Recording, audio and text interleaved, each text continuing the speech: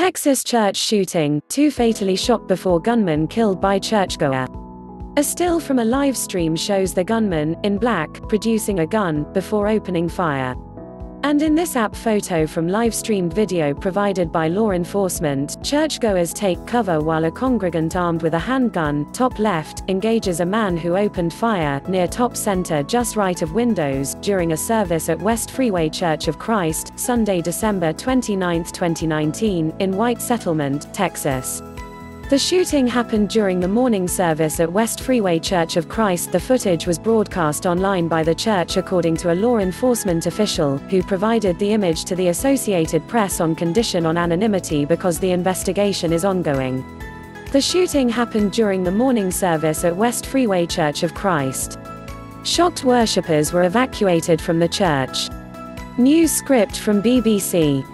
A gunman opened fire in a church in Texas, fatally shooting 2 parishioners before being killed by an armed member of the congregation.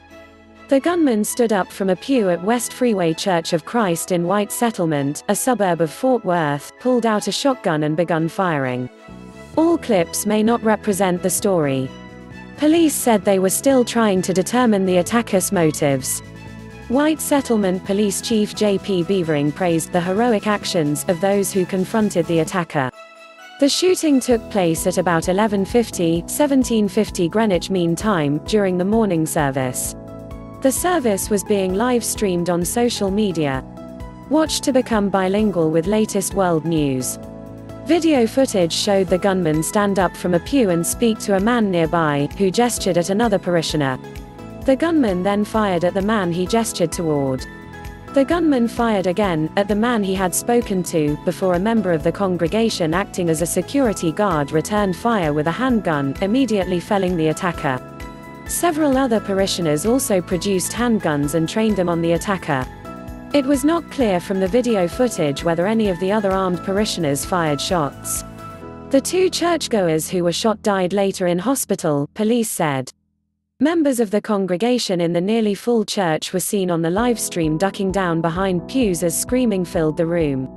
Jack Cummings, a minister at the church, told the New York Times that the gunman had been acting suspiciously and drew the attention of the church's security team.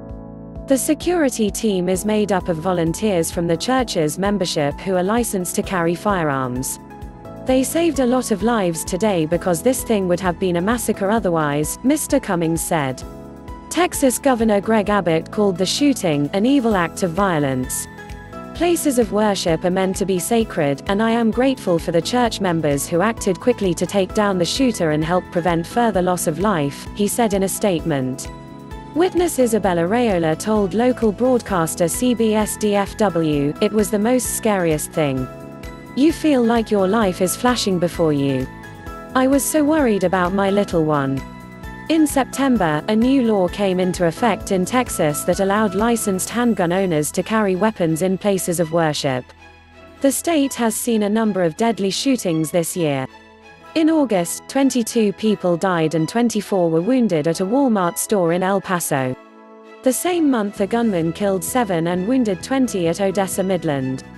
In 2017, 26 people were killed when a gunman opened fire at a Baptist church in Sutherland Springs, Texas, during a Sunday service. Please subscribe to my channel. Thanks for watching.